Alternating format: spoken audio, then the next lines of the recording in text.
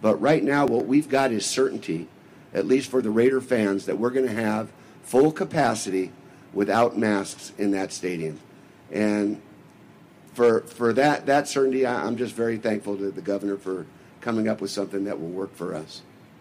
Season ticket holders, people that purchase tickets that do not want to get vaccinated, can either roll their money over till next season. If they do that, they'll be rolling over 9 games because we had the 1 game already.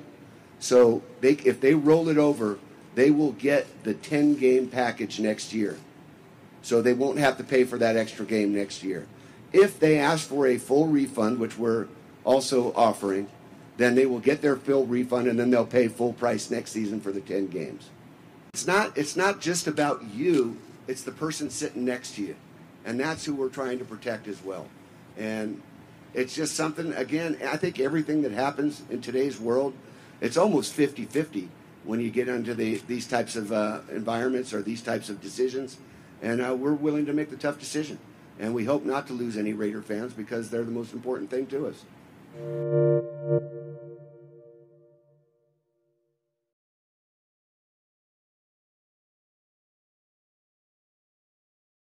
The biggest stories the moment they happen from around the globe. Subscribe to Bloomberg Quick Take now for insight in an instant.